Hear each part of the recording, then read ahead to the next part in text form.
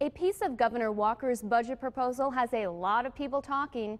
The governor wants to spend millions of taxpayer dollars to allow special needs students to attend private school or a different public school. Fox 11's Alex Rinaldo has balanced coverage.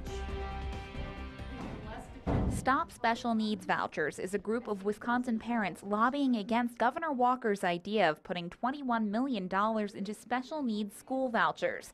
Mary Swifka has a son with special needs. Swifka says he's doing very well at his public school. She's against vouchers because she says unlike public schools, private schools do not need to adhere to the Individuals with Disabilities Education Act. The right to special education teachers and therapists, which private schools are not required to have on staff.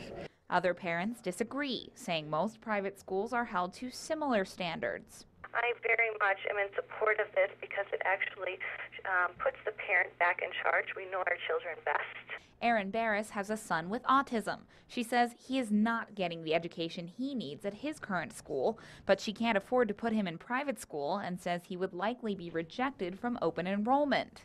So we're left with, what do you do? Parents, basically, they don't have any options. We run out. I mean, the only thing that I'm told to do next is, well, you have to move. Democratic State Representative Penny Bernard-Shaber is campaigning against the special needs vouchers, as is Republican State Senator Mike Ellis. The lawmakers say the vouchers would take money out of public education and actually hurt the special needs programs at those schools. When you take kids out of the school, you still have to spend the same amount of money even though that child is no longer there. But Terry Brown with Wisconsin School Choice says the governor's budget only allows for 5% of special needs students in the state to get vouchers. The limit that is on the program is unlikely to drastically affect any district, and in the end, this really isn't about districts, this is about parents and their children. Swifka says regardless, the vouchers are not the answer. Currently, special education funding is woefully underfunded. We need the state to step up, and we need the feds to step up too.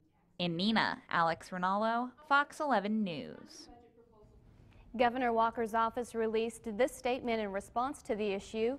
In it, he said the scholarships will give families freedom to choose alternatives for their children because every child deserves access to a great education.